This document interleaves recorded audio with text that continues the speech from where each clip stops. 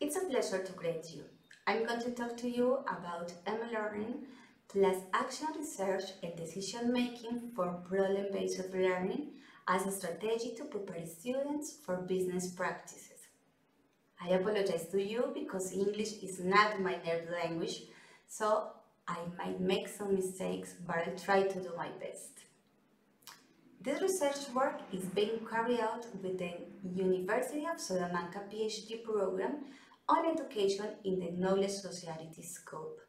So I thank the doctoral school for their accompaniment and support me in this presentation. The authors of the dissertation are Sandra Torres Taborda, Sonia Casillas and Cabezas González. I'm from Colombia. My country has been working hard in recent years to reduce the digital divide, and although we have enormous challenges in terms of connectivity and internet access, but the use of mobile devices has grown in a representative way. In 2020, the total number of mobile lines was 65,478,177, equivalent to a penetration rate of 130%.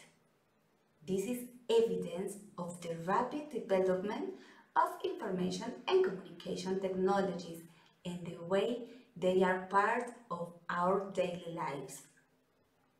This implies new challenges and opportunities to design of educational materials.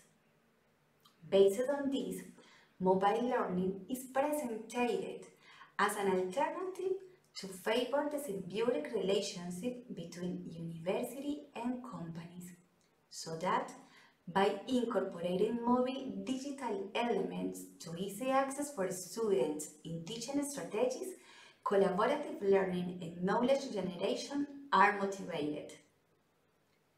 Project-based learning is a didactic option of great value because through interinstitutional agreements with the productive sector is feasible to allow students to have an approach with the business reality and organizations to benefit from the contributions of academia in favor of the generation of value for their customers.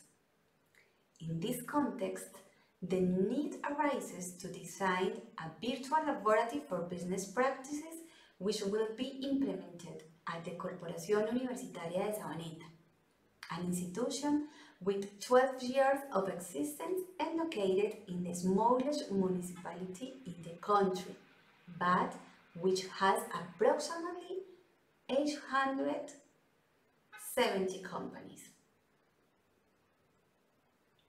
Our hypothesis is that project-based learning implemented through learning and action research and decision-making model will have a positive impact on the business practice process because by using a mobile application as a virtual practice laboratory, students will face real problems, work under the concept of consulting, and develop communication skills.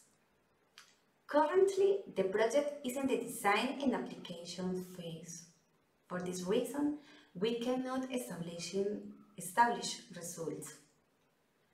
Also, to obtain the results, both qualitative and quantitative analysis will be carried out that will allow evaluating the dependent variables of the student, the acquisition of professional skills and competencies of students in business practice stage.